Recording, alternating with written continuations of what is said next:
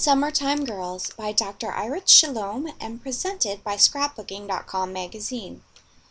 This summer page with my daughter's photo was just perfect for my handmade paper kites.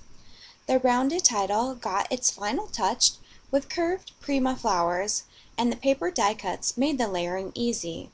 The last small trick was my use of some paper names as my journaling. This page is another example of a bargain page, with lots of hand cuts and a minimum amount of pre-made embellishments.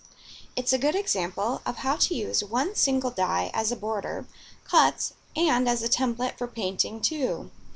I also used some mist without any masking, just to imitate water drops all over my page. This page is another good example of a bargain page, made mostly with pattern paper and a good pair of scissors. This was also a self-challenge to use brads. We all have them, and I never use them. I actually added more than 30 of them.